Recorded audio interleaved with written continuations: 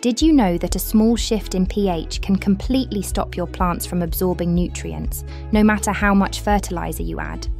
Or that your plants could be thriving one day and stunted the next, all because of pH?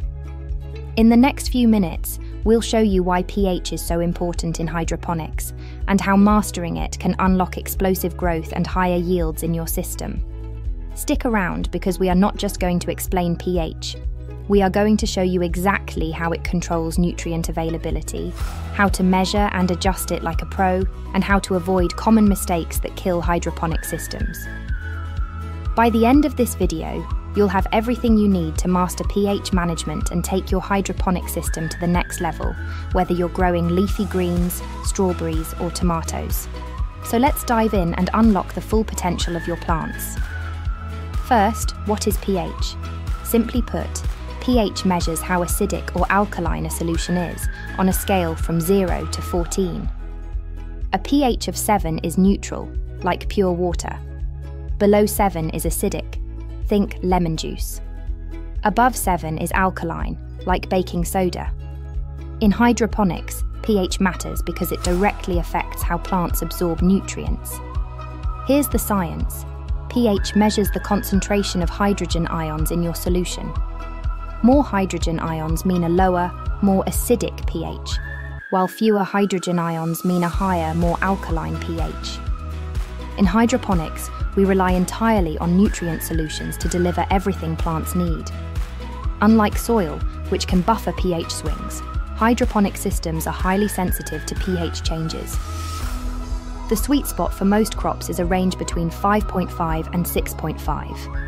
This slightly acidic range ensures maximum nutrient availability and absorption. Why is this range so critical? Nutrients like nitrogen, phosphorus, and potassium, the essential macronutrients, are most available in this range. If your pH drifts outside of 5.5 to 6.5, certain nutrients can become locked out, meaning your plants can't absorb them even if they're present in the solution. The pH level of your nutrient solution directly affects how well plants can absorb nutrients. Here's the science.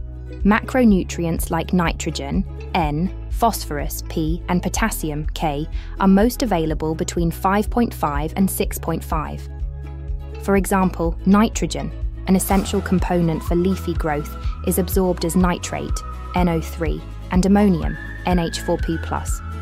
However, nitrification, where ammonium converts to nitrate, slows down below pH 5.4, making nitrogen less available. Phosphorus, critical for root development, becomes unavailable below pH 6 because it forms insoluble compounds.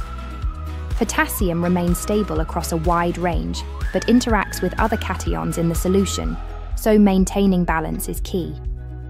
Micronutrients like iron, Fe, zinc, Zn, and manganese, Mn, are more available in acidic conditions. Iron, for example, becomes insoluble at neutral or alkaline pH, leading to deficiency symptoms like yellowing leaves, even if there's plenty of iron in the solution.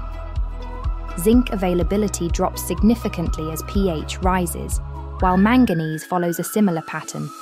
Both are crucial for enzyme function and photosynthesis. Different plants have slightly different pH needs. Leafy greens like lettuce and spinach thrive in the 5.5 to 6.5 range. Fruiting vegetables like tomatoes and peppers prefer 5.8 to 6.5. Knowing your crop's preferences will help you fine-tune your pH for optimal growth. Now let's talk about how to measure pH. There are several tools you can use. pH test strips. These are cheap and easy but not very precise. Liquid test kits. A step up in accuracy, but they require careful handling. Digital pH meters. The gold standard for serious growers. They're precise, reliable, and easy to use, but they need regular calibration and maintenance. Using a digital pH meter is simple. Dip the probe into your solution. Wait for the reading to stabilize. If it's out of range, it's time to adjust. But remember, always calibrate your meter weekly using buffer solutions to ensure accuracy. So, what do you do if your pH is off? If it's too high, you'll need to lower it with an acid. Popular options include phosphoric acid or a commercial pH down product. If it's too low, raise it with a base like potassium hydroxide or a pH up solution. Always adjust pH gradually. Add small amounts, mix thoroughly, and test again before adding more. Overshooting can stress your plants and waste your time. Consistency is key. pH can fluctuate over time as plants absorb nutrients and release waste into the solution. That's why daily monitoring is crucial. Keep a log of your pH readings and any adjustments you make. This will help you spot trends and prevent issues before they become serious.